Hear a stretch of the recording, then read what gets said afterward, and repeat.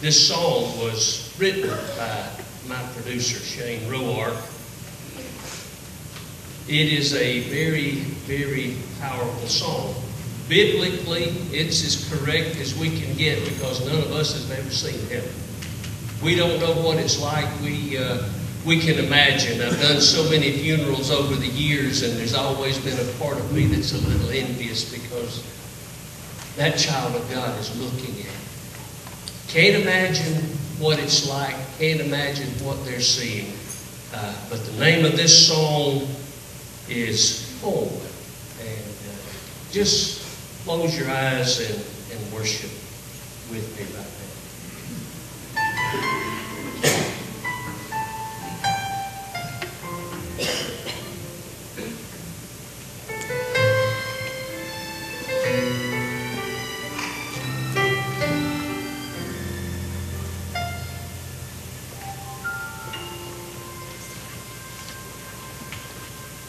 The end is finally here, I feel it. The battle that I fought so long is finally ending now. I can hear my family crying as they question why, as they question how.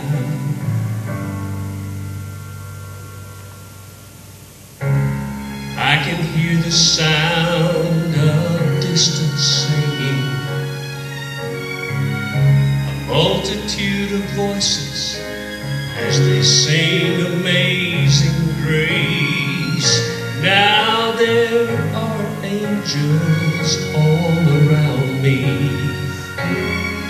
as a voice seems to call me, and the room fills with peace.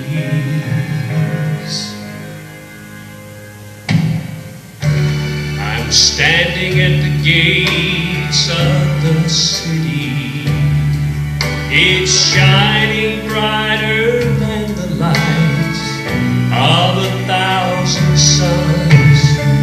My hands are young, my feet are strong, my body now is painless. I want to cry for the joy I feel, but the tears, they will not come.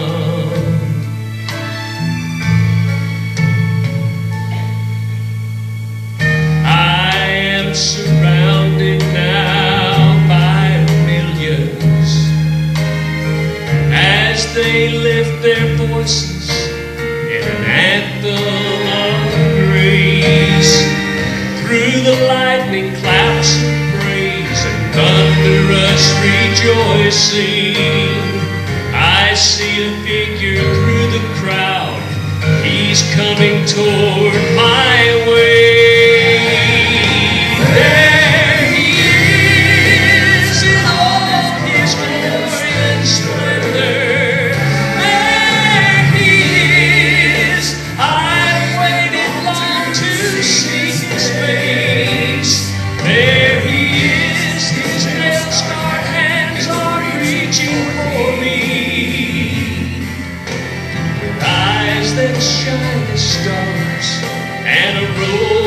White as snow, with a voice that shakes as thunder, he explains, welcome home, welcome home, my child, welcome home, we've been waiting.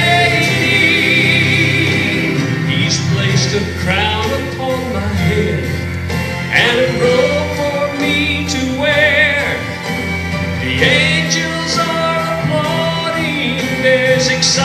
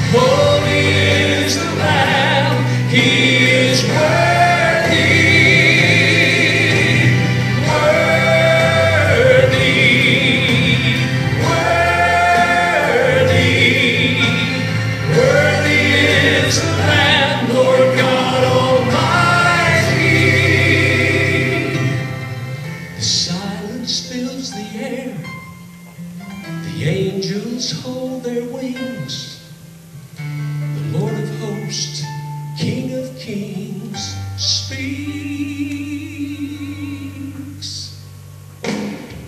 Your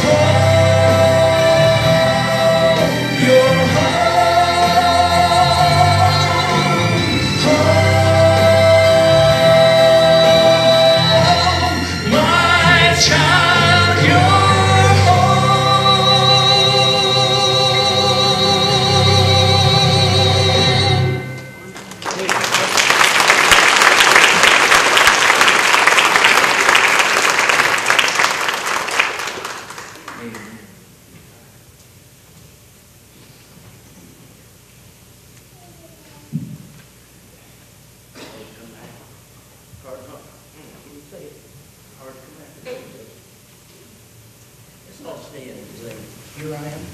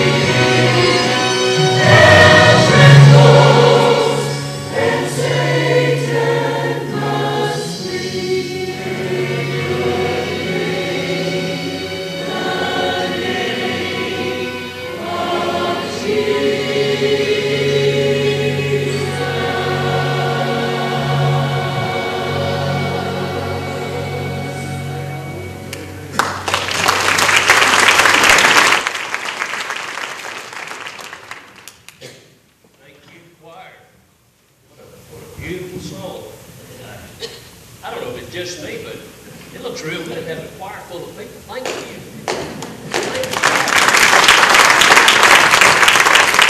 But you may have noticed that there's 2 or 3 seats that are still vacant up there, so if you would like to fill one of those, I'm sure that someone's arm could be twisted so that you might have that spot. Please take your Bibles, turn with me to the book of Jeremiah, chapter 37.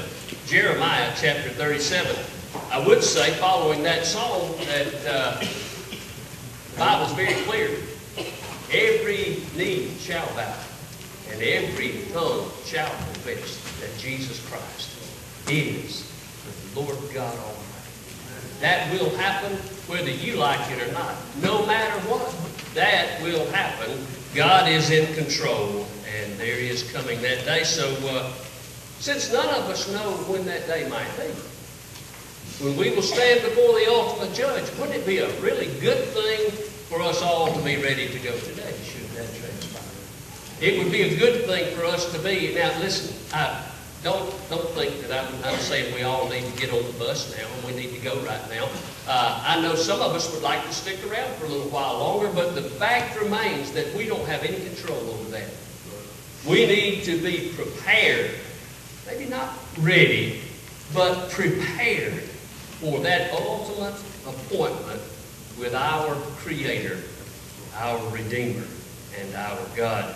In the book of Jeremiah, chapter 37, Zedekiah gives us a brilliant picture of what many people in this world expect.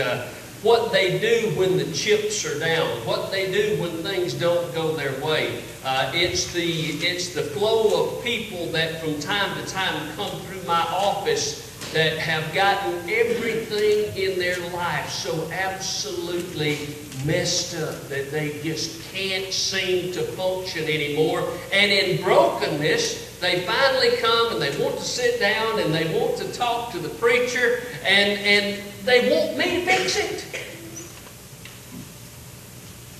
I can't.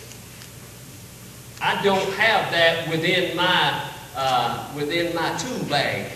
That's not something that I can do. And the thing is that when we ignore God for so long, when we ignore the truth of His Word, when we ignore the prompting and the conviction of the Spirit, why is it that we think we ought to be able to go to Him and in an instant He's going to fix it anyway? Does He owe us? Think about it for a moment. Zedekiah comes to God's servant. He had exhausted everything else. If you go back and you read previous chapters, they had taken the Word of God that had been written, and they had taken a little knife and they'd cut it up in strips and they'd thrown it into the hearth so that it was burned with fire. God told Jeremiah to write that down again and send it back. Things weren't going their way. Matter of fact, the Chaldeans were at the gate, if you will.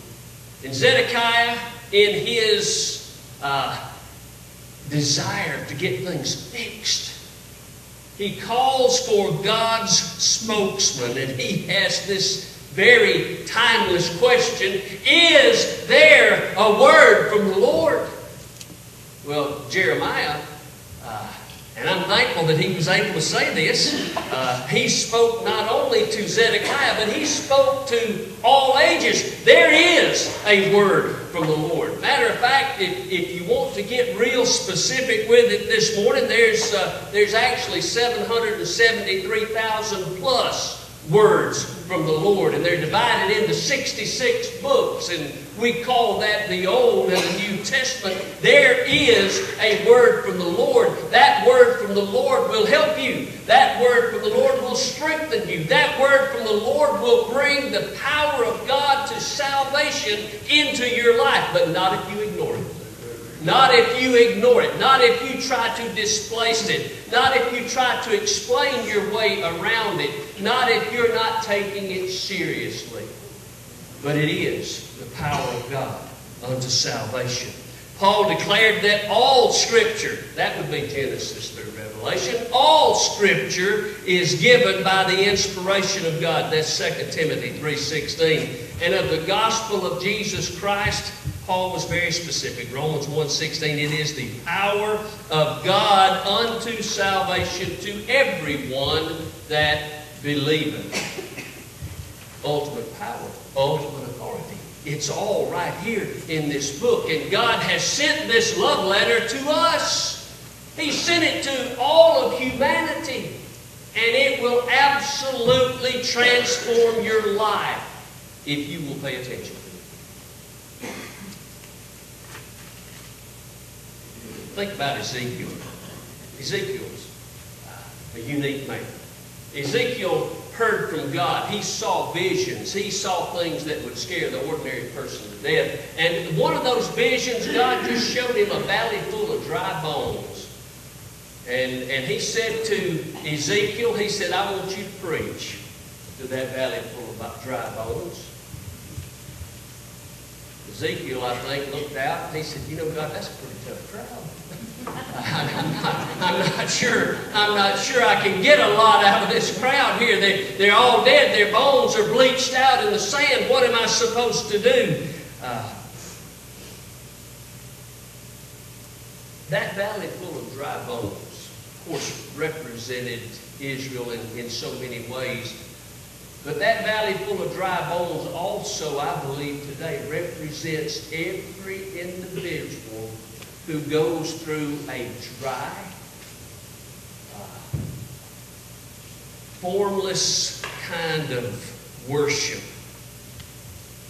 Just a formality rather than a real worship. And they falsely consider that to be worship. And that's not what it is at all. It's just a dry thing. Jeremiah also had gone through his own share of discouragement. If you go back to Jeremiah chapter 20, verse 9, he wanted to quit. I mean, he's gotten tired of this whole thing. And you know, I'm out of here. I'm done. I'm not going to do this anymore. You know what? I love this part. He couldn't. He could not, because the Word of God was a fire within his heart. It was in his bones. He could not escape from it, even if he had wanted to. He couldn't get away from it. It was there. I want to say to you this morning that the Word of God becomes that kind of fire to you when you hide it in your heart.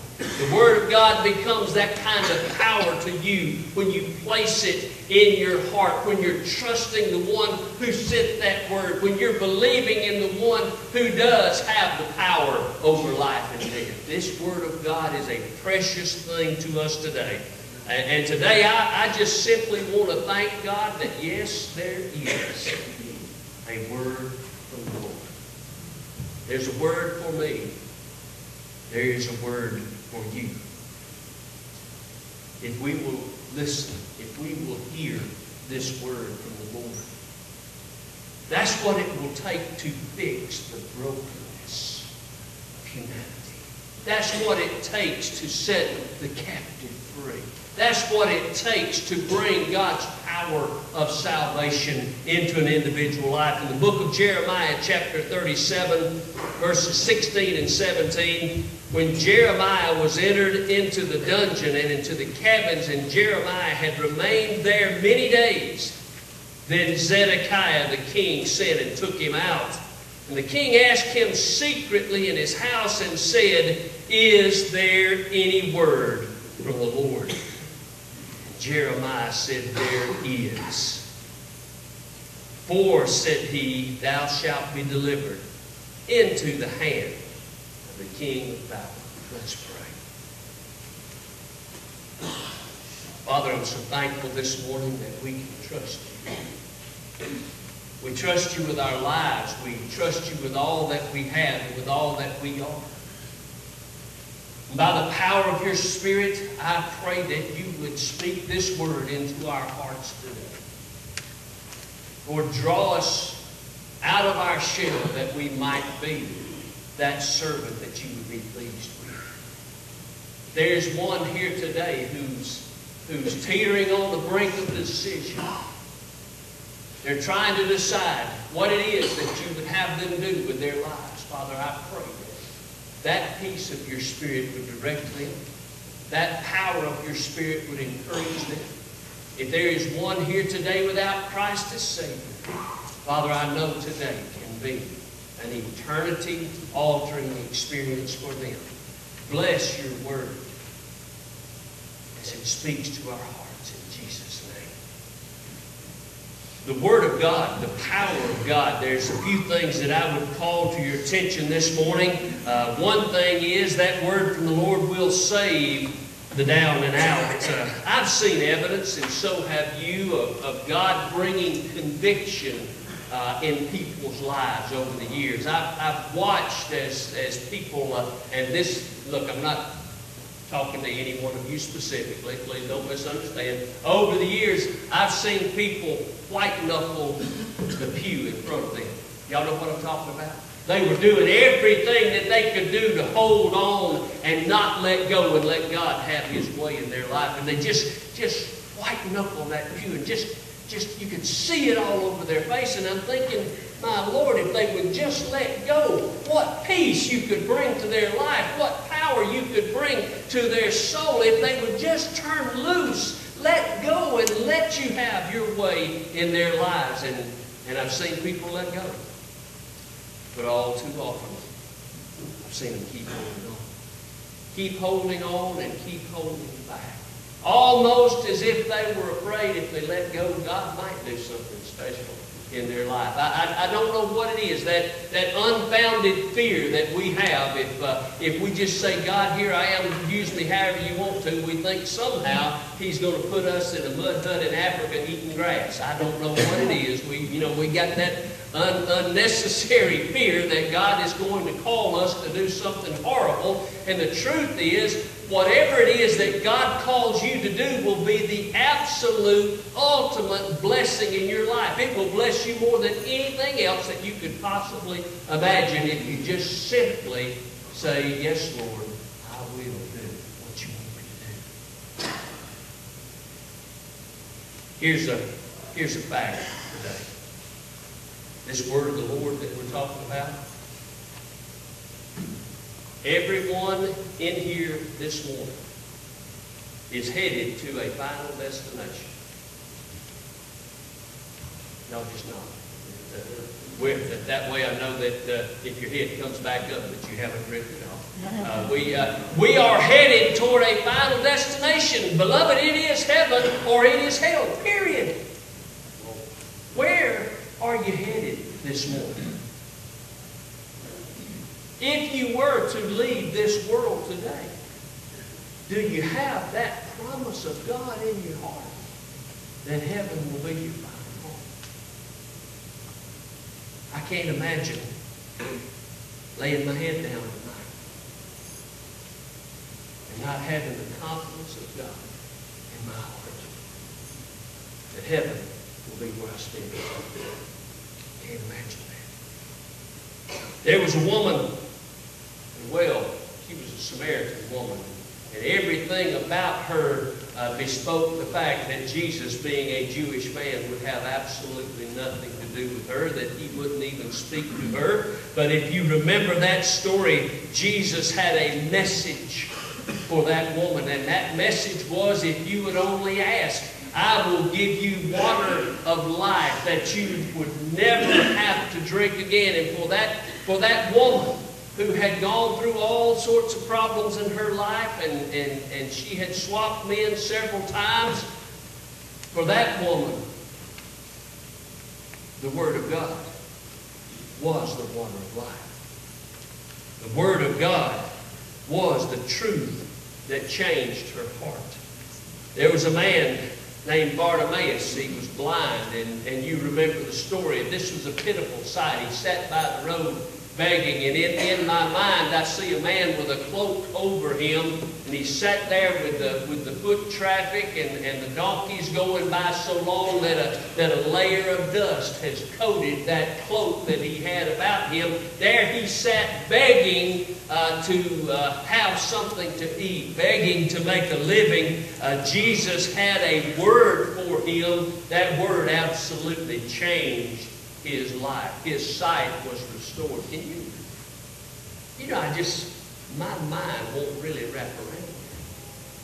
One instant, he's sitting in darkness, and the next, there is a glorious light, and the first thing he sees is Jesus. What a thought that is this morning. There is none so vile and wicked that a word from the Lord will not save them. There's none too good that they don't need that word from the Lord to help them through this life. None so good, none so bad that we don't need what God has to offer to us today. The word of the Lord will save if pride is let fall by the wayside. You know, I've often thought that the distance between heaven and hell is probably somewhere in the 16, 18-inch range. That's the distance from right here to right here, because the heart wants to believe. The heart wants to trust. And the head said, no, it's pride. Pride will not allow us, if we let it win, pride will not allow us to humble ourselves in God's sight and receive His gift of everlasting life. The word of the Lord will save the down and out. It will also save the up and out. I'll mention a few names to you this morning. J.C. Penney, Andrew Kraft, Cyrus McCormick, J.P. Morgan. All of these names, we recognize those names because we think these are rich people. Absolutely, these were rich people. But they were also faithful Christian people. You'd think somebody with all that money, they wouldn't need God. Look, it's not about money. They can't take that with them. They understood, even in their earthly wealth, that they could not carry that with them into the next world. That in eternity meant absolutely nothing. So these people became faithful Christians. They were all millionaires, but they were all born again millionaires. Go back to the New Testament. Nicodemus, he was ruler of the Jews. He was a Pharisee. He was in the top flight of people in Israel, and yet he found out that he had to be born again, just like everyone else. Paul talked about a woman named Lydia. She was a seller of purple. She was a businesswoman. I think for her to be singled out, she had some great standing within the community. The thing that set her apart, she was a spiritual woman. She was a leader. She was a believer. They met together to worship the risen Lord.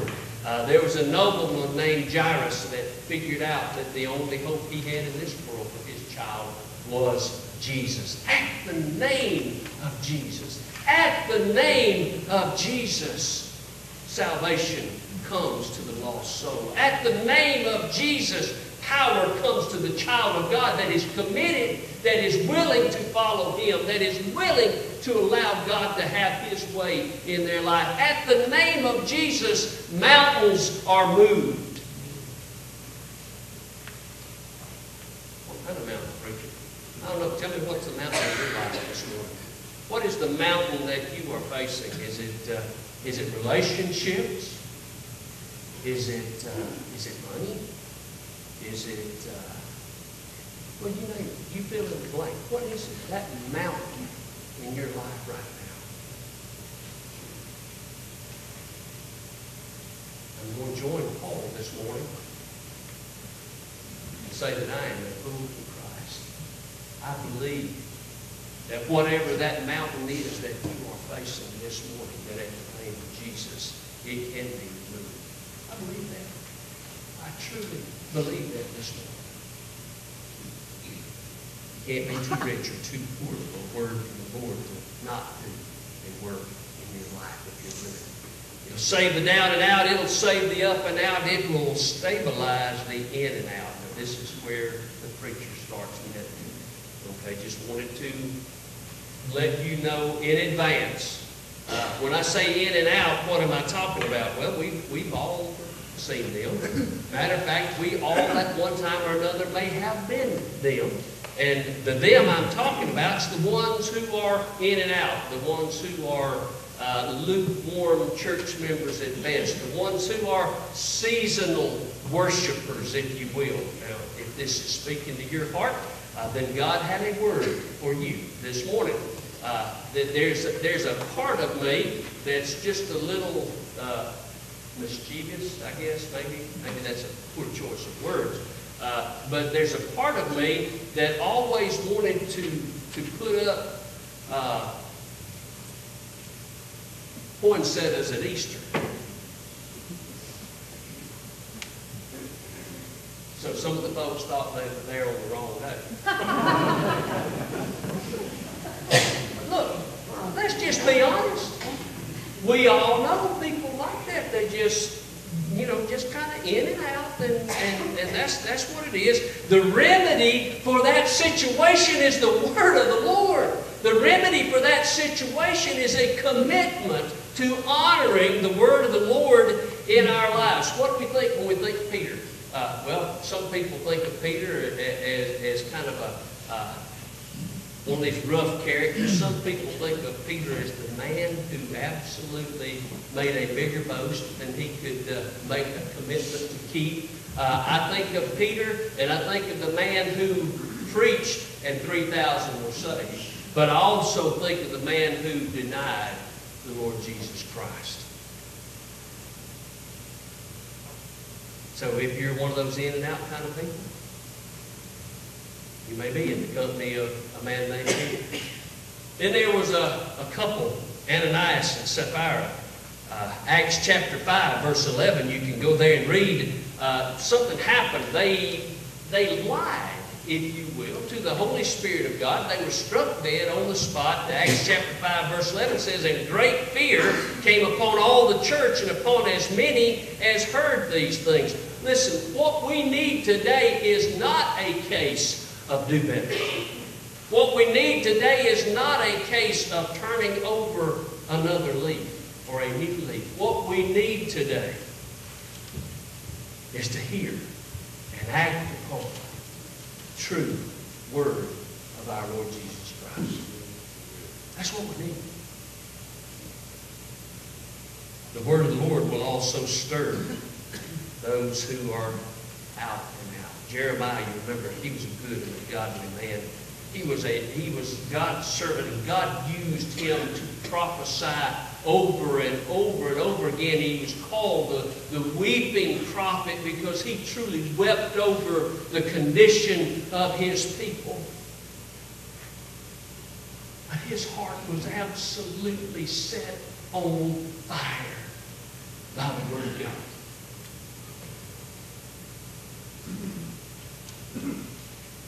That's what we need. We can do going through the motions.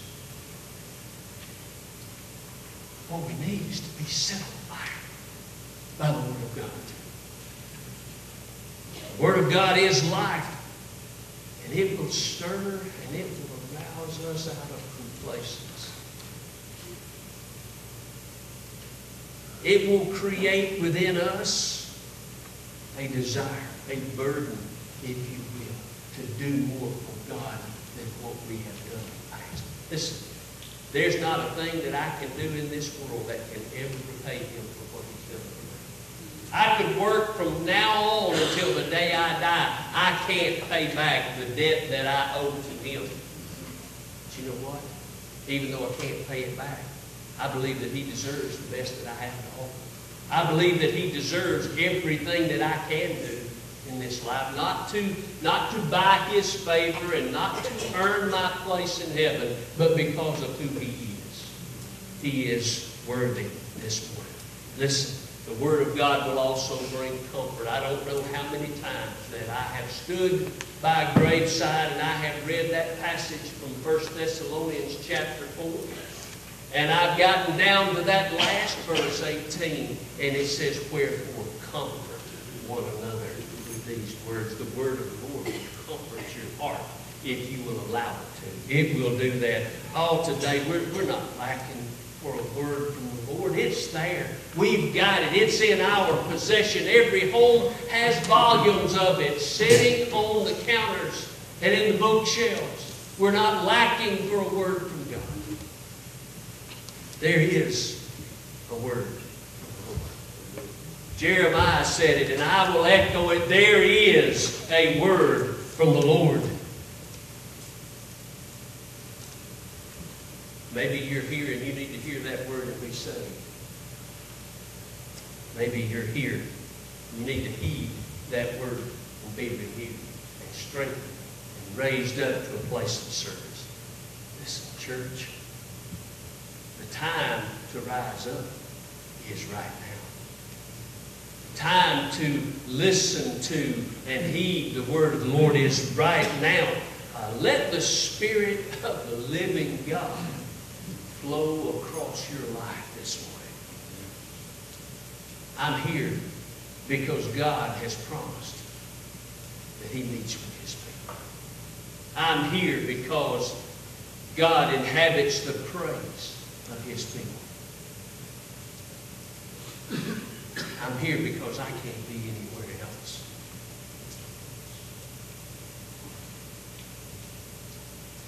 The Word is sufficient to save.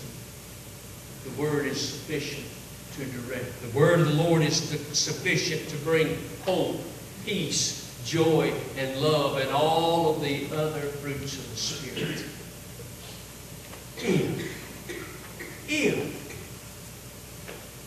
we will pay attention, and if we will allow God, through His Spirit, to speak to our hearts. That's the challenge, but that's also the call. Let's pray. Father, right now, in this precious moment